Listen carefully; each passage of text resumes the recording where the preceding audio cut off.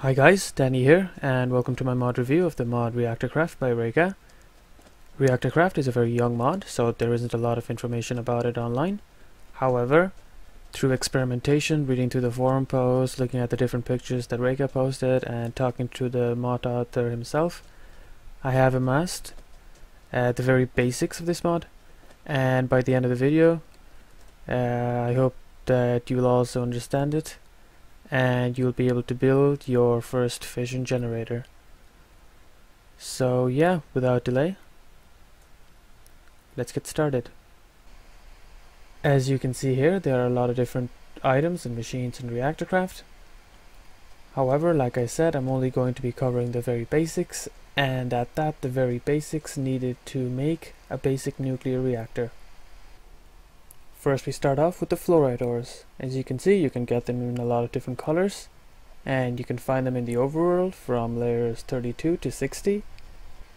And if you just mine them up, what you will get are these fluoride crystals, and there's one for every single color, and they're necessary to create the uranium dust. We also have pitchblende, which is the uranium ore. Pitchblende is quite rare, and you can only find it at the end in Mushroom Islands and in the Twilight Forest. And in the Mushroom Island and the Twilight Forest you will get them from layers 8 to 24, and like I said before, they are quite rare. If you mine the pitchblende, you will get them in item form, like so. The next step is just to take the pitchblende that you've mined up and to simply put them inside of a furnace and let it smelt. It's quite simple, and when it's completely done, you will get back one of these raw uranium ingots. So next you just take the raw uranium ingots that you created and you put them inside of the uranium processor. I'm gonna get more ingots, so I'm just gonna use this friction heater.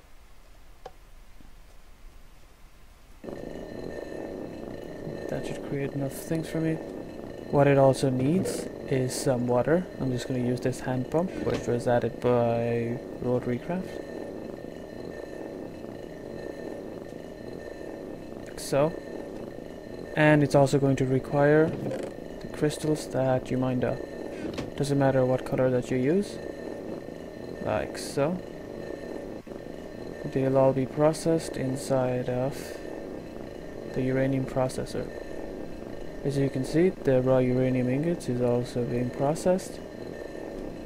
This should have been made. It is. I'll just throw more in there. Just turn this off.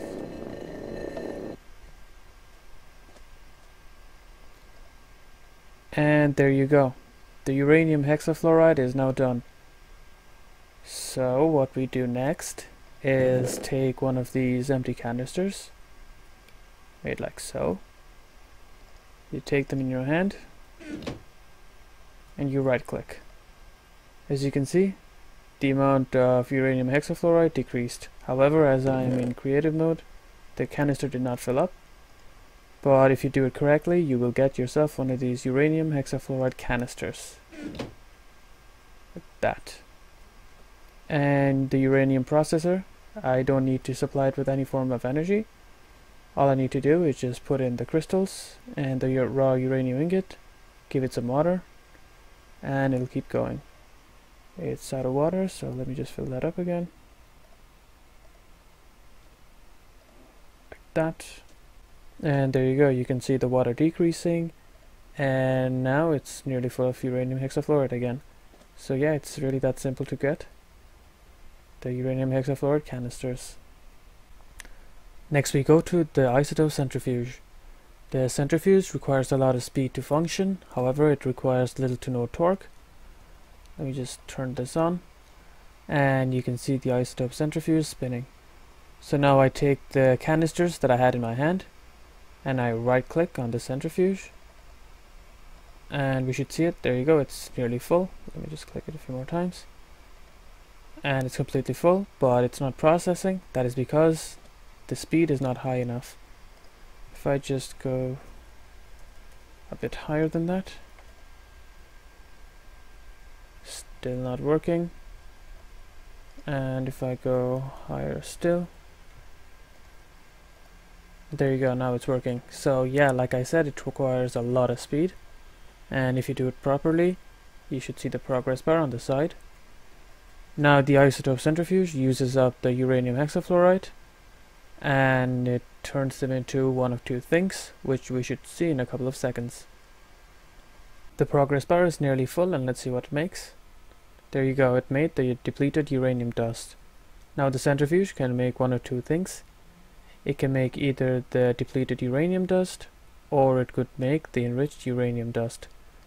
From testing, I found out there's a higher chance of it making the depleted uranium dust, but if you give it enough time, it will make the enriched uranium dust as well. Like so. The depleted uranium dust is at the right hand corner, and the enriched uranium dust is in the left hand corner.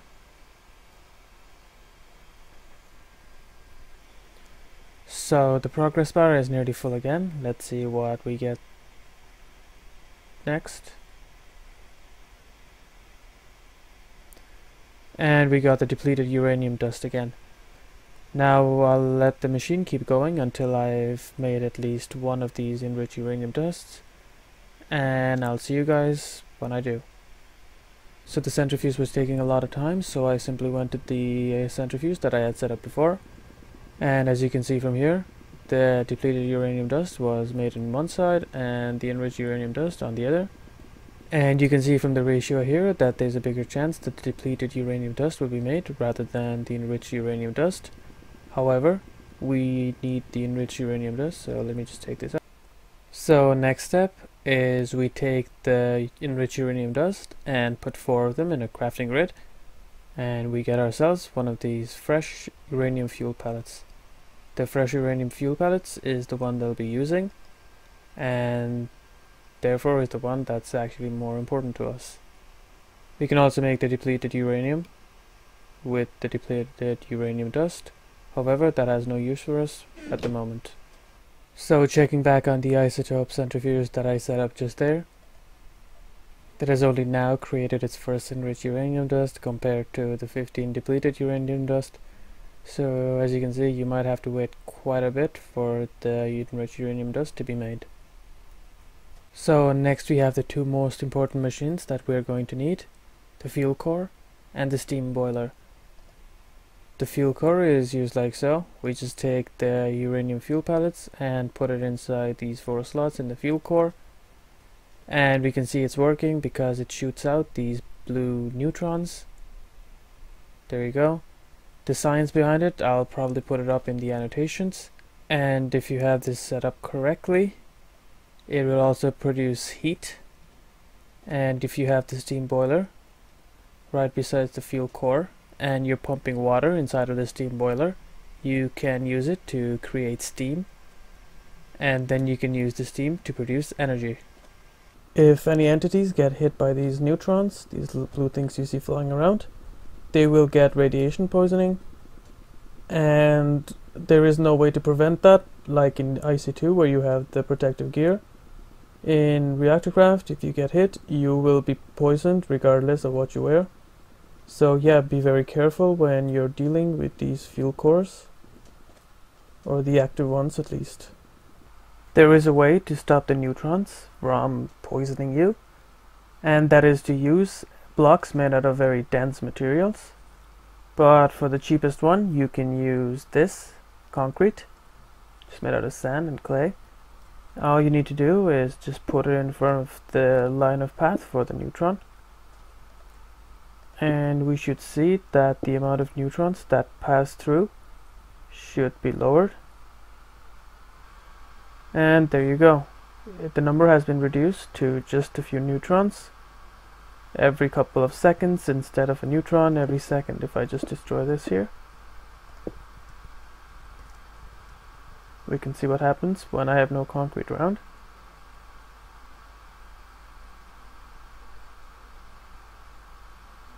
As we can see, the neutrons are being fired from all sides quite frequently. And if I put the concrete down again, there we go. The number has been lowered. However, I can stop it completely. All I need to do is add 2 layers of these concrete, like so.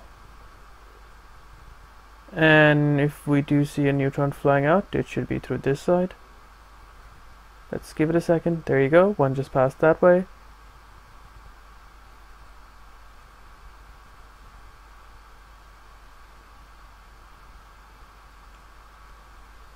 And that's it. As you saw, the number has been lowered and now completely stopped. So yeah, when you're making yourself a stable nuclear reactor, it's very important to use this concrete unless you want to get poisoned every time you come close to it. And next we have the item that actually produces the energy, the turbine. The turbine, as we can see from here, is made like so in a work table. And what I have here is the steam that will be produced. Here I just have 2 turbines stacked alongside each other. From testing I found out that you can have 5 turbines stacked with each other like so. And you can see the overall turbine stacking and getting a bit bigger until the 5th one. As you can see from the 6th one, it doesn't fit into the main turbine and it doesn't work alongside the main turbine. So let me just destroy this and go to the main 2.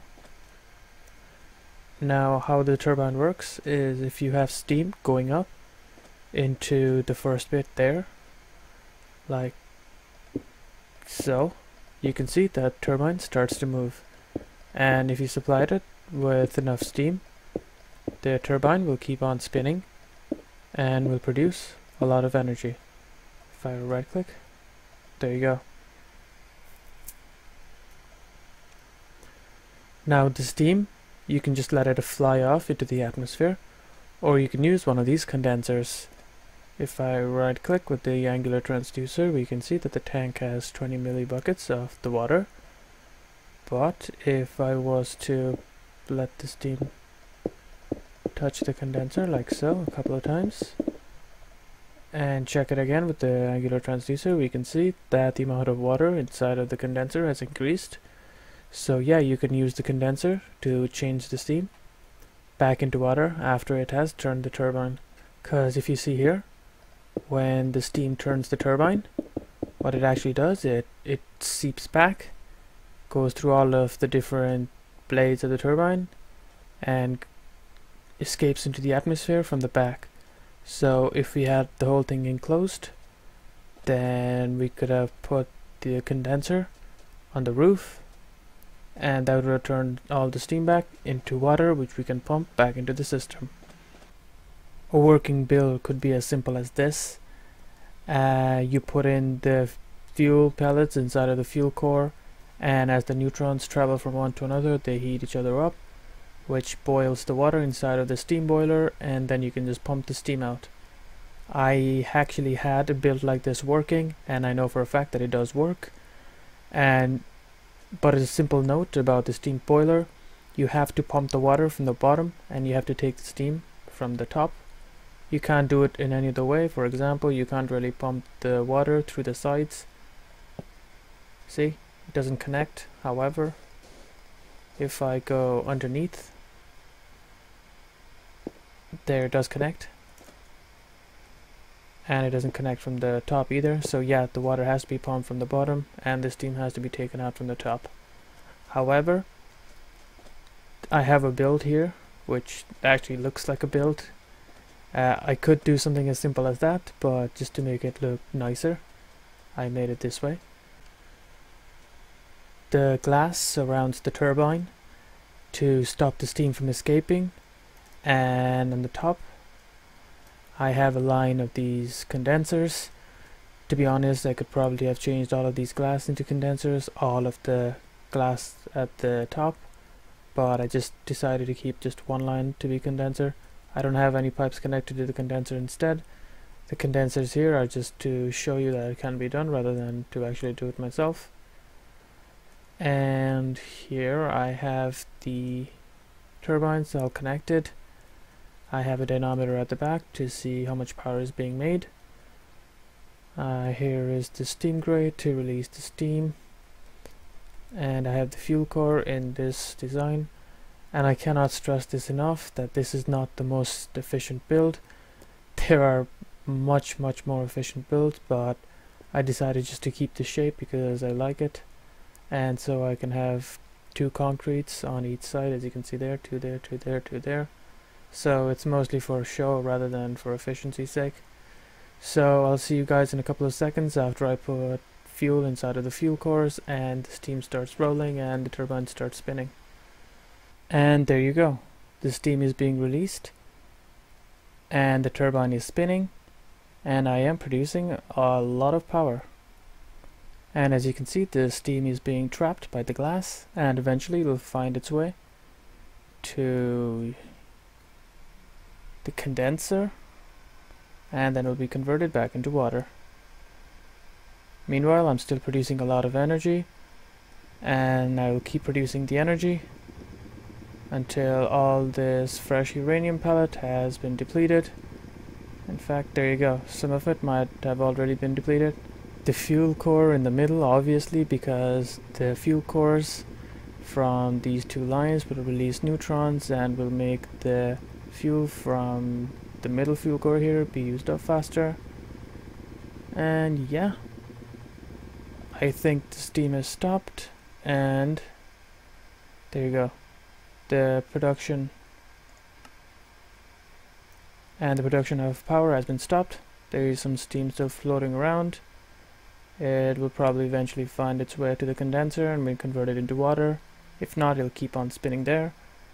And yeah, there you go. And I've covered all of the basics of ReactorCraft. If you liked the video, please leave a like or subscribe for more Minecraft videos. And as always, thanks for watching.